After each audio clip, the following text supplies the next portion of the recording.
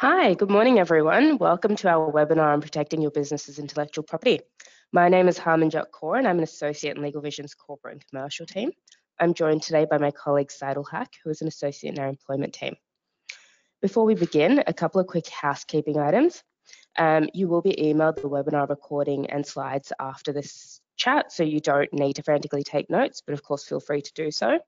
There will be a chat box where you can submit your questions, so please pop any questions in there during the webinar and then we can answer them towards the end. And following the webinar, there will be a survey that pops up on your screen. Please take a few seconds to complete that. It would be really helpful for us. Also, all attendees are eligible to receive a free consultation with us to discuss how we can help you with your IP or any of your legal needs. To request your free consultation, provide us with your contact details in the survey that appears at the end of this webinar. So today we will be discussing registering your intellectual property, protecting IP through your business structure, IP created by employees and contractors, IP clauses in commercial contracts, and then we'll go into some Q&A. So let's get into it. Before we start chatting about registering your IP, let's have a quick chat about what is IP. Intellectual property, which we'll refer to as IP throughout this webinar, is the intangible property in the things that you create. So this could be a product you invent, an article or a song that you write, or something that you design. It can include things like your logo or any specific slogans associated with your brand or any software code that you write. Your IP is what will make your business unique and where a lot of the value in your business is. So it's important to make sure that it's protected. Some IP rights are registrable, such as by way of a trademark or a patent, which we'll discuss in more detail shortly. Some IP rights, such as copyright or trade secrets, cannot be registered, but they're still important to have. Your favorite book, for example, cannot be protected by a registrable form of IP, but it is protected by copyright, so not all is lost. Similarly, your website can't be registered, but it is protected by copyright. In the UK, copyright vests automatically on creation of any creative works. However, it can be difficult to enforce in practice, as you will need to prove that you are the original creator of the works and the date on which you created the work, and that came before someone else that copied you. So it's important to register any IP that can be registered and protect any IP that can't be registered in other ways. I'm going to hand over now to my colleague Saeidul, who's going to run through some practical ways of protecting your IP. Thank you, Hami. So we're going to talk first of all about trademarks. So a trademark is effectively something that can be used to distinguish the goods or services of one trader from those of another. And it can come in many forms, including things like words, phrases, logos, and sounds as well. There are, however, some limitations in what you can register. For instance, you cannot attempt to register a mark that is offensive, misleading, or one that is too common and non-distinctive. The whole purpose behind, and the main purpose behind a trademark, is to enable prospective customers to recognize your goods or services from those of another and to protect your brand identity. In the UK, there are no qualification requirements to register a mark, so long as the applicant is a natural or legal person, and trademark registrations and applications are all administered by the UK Intellectual Property Office, also known as the IPO. Now, before applying to register a trademark, it is wise to make a search of the Intellectual Property Register on the IPO's website. The purpose behind that is to check that the mark you want to register is not already in use, or to check there are no similar marks. Once this stage is complete, and if the mark is not in use, or if there are no similar marks, you can seek to make an application to register your mark. Now, to register your mark, what you need to do is prepare and submit an application, either online or via an official form to the IPO, and that will also be along with a relevant fee as well.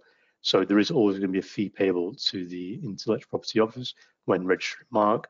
Typically, you're looking at a cost of at least £170, but it may be more than this, depending on how many goods or services that you want to protect your brand in. And the information that you'll need to submit your application will include things like the details of the mark. So, for example, an image of the mark itself, if you've got a logo, details of the applicant, so the name, status, country of incorporation, and the address as well, and a statement of the goods or services for which the protection is sought. This is also known as a specification of goods or services. Now, once you submit your application to the IPO, you will receive an official filing receipt, which is basically evidence of your application. And this receipt will also set out key parts of your application and set out the application number and the filing date as well. The IPO will then check that your mark meets the eligibility requirements under Trademarks Act 1994 and whether the mark is the same as or similar to any existing marks. If there are no issues, the IPO will then publish the details of your application to the Trademark Journal, and that will potentially allow third parties to oppose your application, and that opposition period will last for approximately 2 months, and it may be extended by up to a further month by any opposing parties if there are any. If there are any issues, then what will happen is that the IPO will contact you and possibly halt the registration of your mark until that issue is resolved. But if there are no issues, then your trademark will then be registered by the IPO, and this process in total can take up to 4 months to be completed. But once it is all completed, then your mark will be registered and you receive a certificate from the IPO with that confirmation. Your trademark will then last for 10 years and can be renewed for further successive periods, subject to payment of a renewal fee to the IPO as well. Moving on then to patents. So patents are an intellectual property right that grant inventors certain rights to prevent third parties from using their invention. With patent protection, it doesn't arise automatically, and therefore you cannot, for example, patent an idea. Additionally, you cannot patent the way that information is presented, the way that software has a non-technical purpose, and a way of doing business, amongst other things. Now, in order to have patent protection, there is a variety of different things that you need to do. First off, you'll need to submit an application for a patent and be granted that application as well. And to have patent protection, there's a criteria that you need to meet. For example, your invention must be new, it must involve an innovative step, and it must be capable of industrial application and not be excluded from protection as a patent under the Patents Act 1977.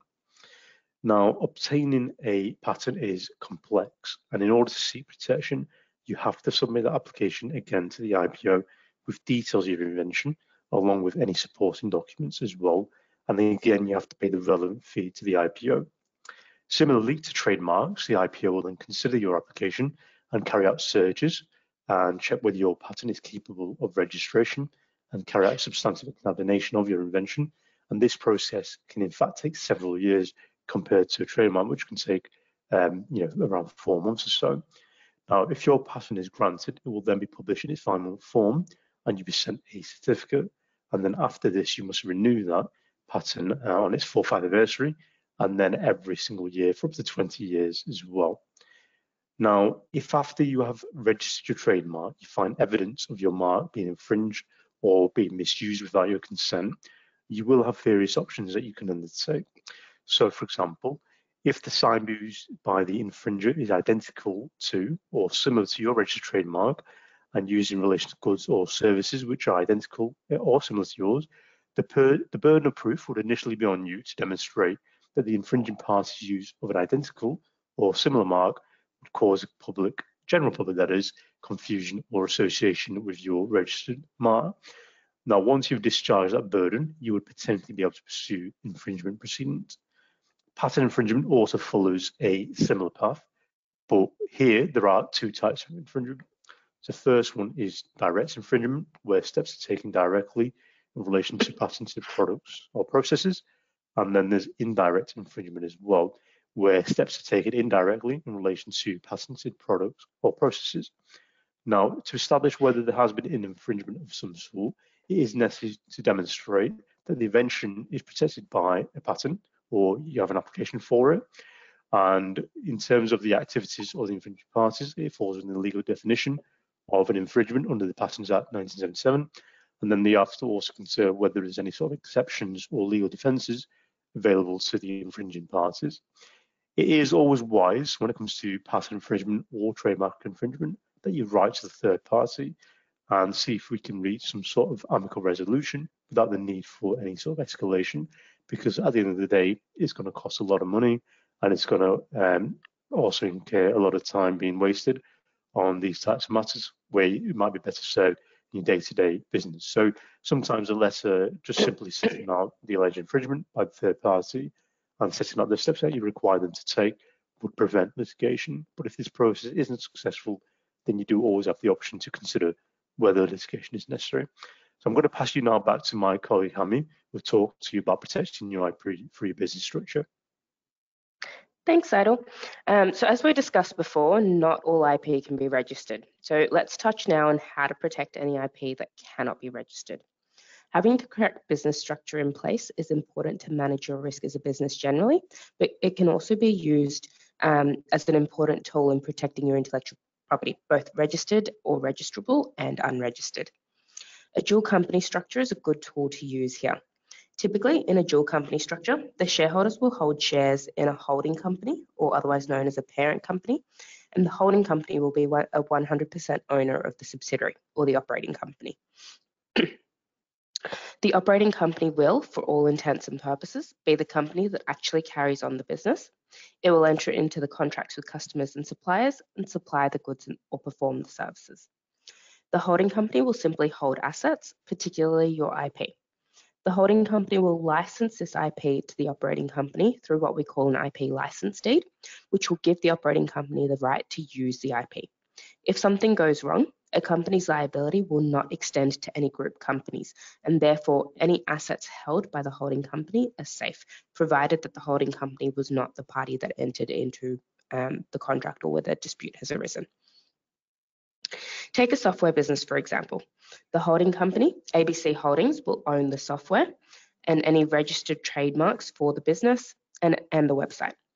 The operating company, ABC Operations, will receive a license to use the software, the trademarks, and the website, and can use these for the purposes of operating the business. Say ABC Operations breaches an agreement it has with one of its suppliers, and said supplier makes a claim against ABC Operations. ABC Operations liability will be limited to only the assets that company holds. In this scenario, because the IP is held by ABC Holdings, the supplier can't make any claim against it because their contract was with ABC Operations.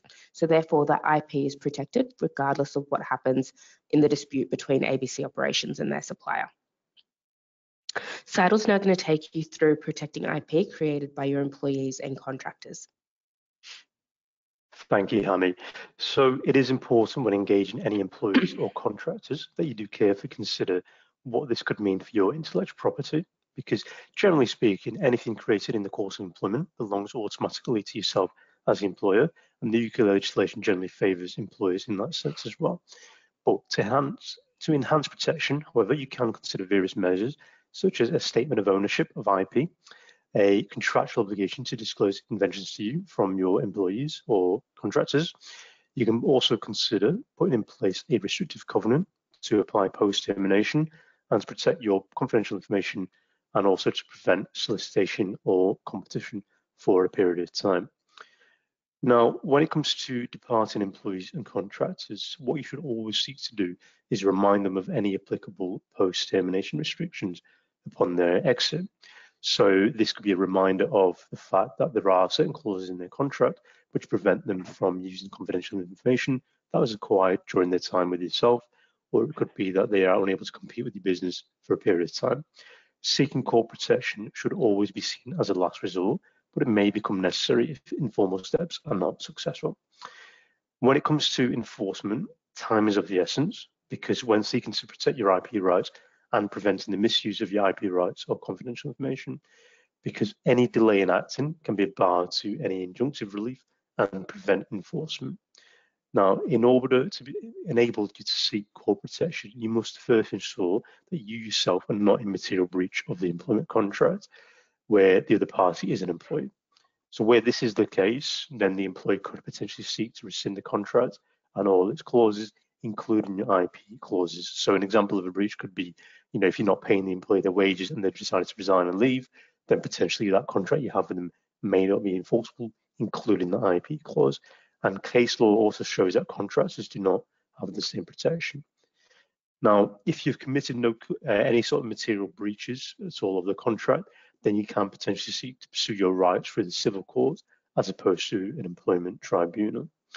Now, what I'm going to do is seek to pass you back to my colleague Hami, who will talk you through IP clauses in commercial contracts. Thanks, Saeidul.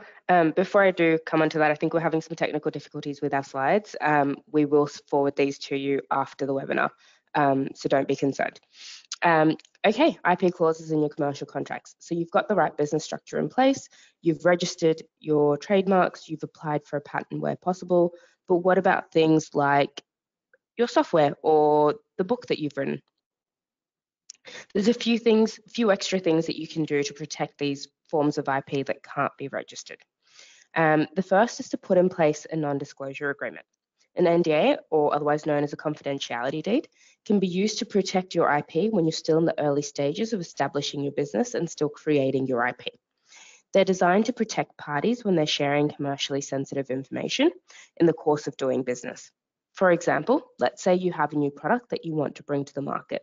It doesn't meet the requirements for a patent, but it is still something that hasn't been seen in the market in the UK before. You want to engage a manufacturer to manufacture that product for you. But of course, you want to make sure that the manufacturer doesn't like your idea so much that they decide to create it for themselves. This is where the NDA comes in. An NDA would prohibit the other side, in this case the manufacturer, from using any information that is shared with them, such as your product idea, for any purpose other than your discussions. An NDA will typically set out the purpose for which information is being shared.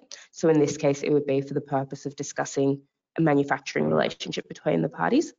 And use of any information that's shared under the NDA will typically be restricted to that purpose only. The NDA should also set out how long any confidentiality obligations will survive, who the other side can share information with, for example, their employees or their professional advisors, and what should happen with the confidential information shared if the NDA expires or is terminated. Before we chat about what comes after the NDA, it is important to understand the difference between a licensing or a signing arrangement. IP is typically owned by the person that created it, unless an alternative is specifically agreed between the parties, or unless it's an employee and contractor relationship with an employer. And this is why it's really important to have IP clauses in your commercial contracts. If you want to pass ownership of the IP to someone else, you would agree to assign your rights in that IP to the other party. For example, let's say you're a graphic designer and your client has engaged you to create their logo. They're probably paying you a large sum of money for that design, so it's likely that they will want to own any IP rights in that logo. You would achieve this by assigning to the client all IP rights you have in the design. This would mean that they can then do whatever they like with it, publish it wherever they like, register a trademark over it if they choose, etc. And you can't stop them because you no longer have any rights in that IP. It's important to note that IP can generally only be held with one party unless the parties have specifically agreed to be joint IP holders, which isn't something that we would recommend.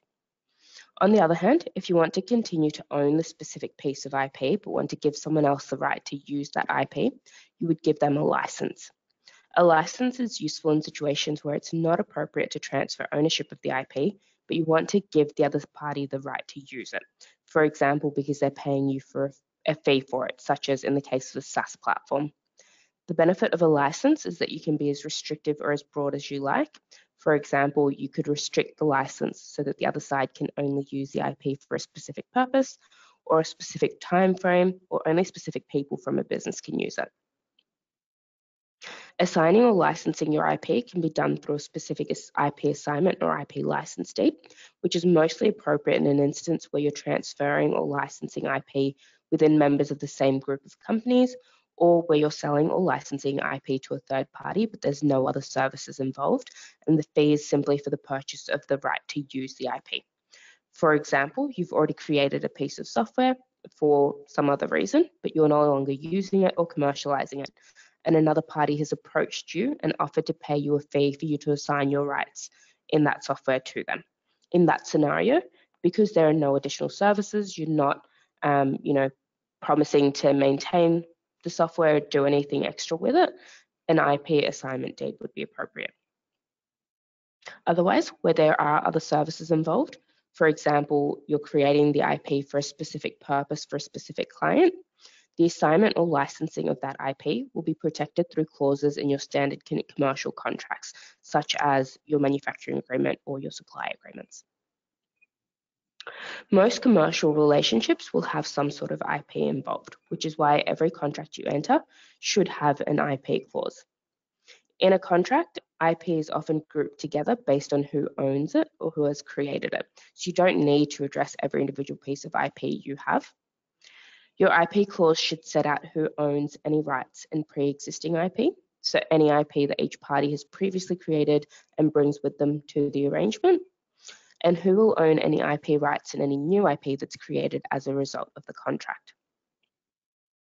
This IP clause should also set out any licenses that are being provided in relation to each party's IP and any restrictions on the license. So for example, if you are a developer that has been engaged to develop an app, you may need a license to your client's pre-existing IP, which would include their app idea, to be able to develop the app to their specifications. Where you have incorporated any of your pre-existing IP into the source code of the app, you would then need to provide your client with a license to use that source code. As we discussed earlier, by restrictions, we're talking about whether the IP license is for a specific territory, whether it's for the term of the arrangement or perpetually, whether it's sublicensable or transferable, or whether there are any other restrictions on the other party's use of that IP. Your commercial contracts should also contain confidentiality provisions, which require each party to keep confidential any commercially sensitive information they receive during the course of the arrangement.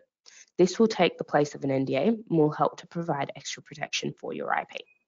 This is particularly useful, for example, where you've created new business processes as a result of providing a service to a client, such as a new manufacturing process, and you want to make sure that your client can't share any details of your new process with third parties. So that brings us to the end of the main part of the webinar. I'm going to hand back over to Saeidul to talk through some next steps.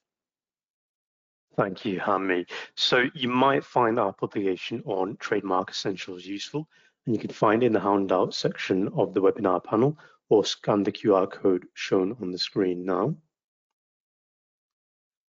We also have an upcoming event that may be of interest to you as well in the not too distant future. So on Tuesday, the 20th of June at 10 a.m, we're going to be talking all about 5 essential contracts for your business, and you can register following the link shown on the screen, which can also be found on the resources section on the LegalVision website. So we're going to answer your questions shortly, and while you submit them, we'll take a minute just to talk about membership with LegalVision. So LegalVision's membership is a cost-effective alternative to the expensive hourly rates you may have experienced with other law firms. And for an affordable monthly fee, you receive cost certainty and all-inclusive legal services. For example, that would include unlimited document review, and that would also include drafting, amending, and reviewing those items as well. So that could be items such as business contracts or commercial leases. It could be employment contracts or other types of contracts as well. So we'd review those for you as part of the membership. And as I say, we'd also look to draft anything for you should that be necessary as well. Your membership would also include unlimited advice consultation, and we have over 100 specialist lawyers that can provide advice on a wide range of areas of law, such as corporate law, employment matters, it could be disputes, and it could be others as well. And of course, on topic, we'd also provide unlimited domestic trademark registrations as well, and advice upon that as well. And as a LegalVision member, you basically wouldn't need to worry about the cost of lawyers again. And as I say, you'd have cost certainty. Think of it as effectively having your own in-house counsel, where we take care of all the business as usual legal work, and you can focus on running your business. And if you are an in-house legal counsel already yourself, then our membership is a cost-effective solution for outsourcing any additional legal work that you may come across. Now, to learn more about how our membership can help you, please request a free consultation when the survey appears at the end of this webinar. And so what we'll now do is look to move on to some of the questions that you've asked us today. So I can see there's quite a few that's popped through, so we'll try and get through as many as we can. So the first question that's popped through is, can you trademark words or phrases? So it's a great question that's been asked by one of the delegates. And the short answer to that is yes, you can, so long as words and phrases that are being used are not offensive, misleading, or something that's too common or non-distinctive. You have to always remember that the main purpose of registering a mark is to enable prospective customers to recognize your goods or services from those of another and to protect your brand identity as well. So an example of, maybe some phrases that have been registered in the past could be such as Nike with Just Do It. So that is something that they've registered themselves in the UK, and presumably they would have also looked to register that across the world as well. Maybe more domestically as well, we've got Tesco with Every Little Helps. So again, they've registered that as a mark as well. So again, if you wanted to use that, then you potentially need to seek permission from Tesco to do so. And further marks can also be found on the trademark register. So if you have a bit of spare time, then feel free to have a look on there to see what else is being registered as well. And ultimately, if those marks have been registered, that it is important to pay respect to the owner of those marks. And if you wanted to seek use of that, then you also need to look at seeking permission or a license to use those, because if you didn't, then the enforcement that we talked about beforehand could be something that is used against you. So I can see a couple more questions being asked as well about IP creation before the incorporation of a company. So I'll pass that on to my colleague Hammy to run through that. Thanks, Saeidul. So the question was, what do I do if I created IP before I incorporated my company? That's a great question. Ideally, the company should own or at least have a license to any IP that it is commercializing or profiting from. If you created IP before you incorporated your company, that IP should be assigned to the company via an IP assignment deed. This will ensure that the company has the necessary rights to be able to license the IP to its customers, for example, in the case of a software, and will limit your liability personally should anything go wrong. Saeidul mentioned something a bit interesting earlier when talking about Nike. He said they've probably registered their slogan around worldwide. We had a question come through about what do you need to do to protect IP if the business is international. So I think that's a really good one that I'll pick up on as well. A lot of what we've discussed will still be relevant to an international business. One of the other things you need to think about is registering your trademarks internationally. Typically, when you register a trademark, you'd register in your country of incorporation where your business primarily operates. So if you're a UK-based company, you would primarily start with registering in the UK. If you later expand to other countries, you will need to register your trademarks in the other countries that you're operating in.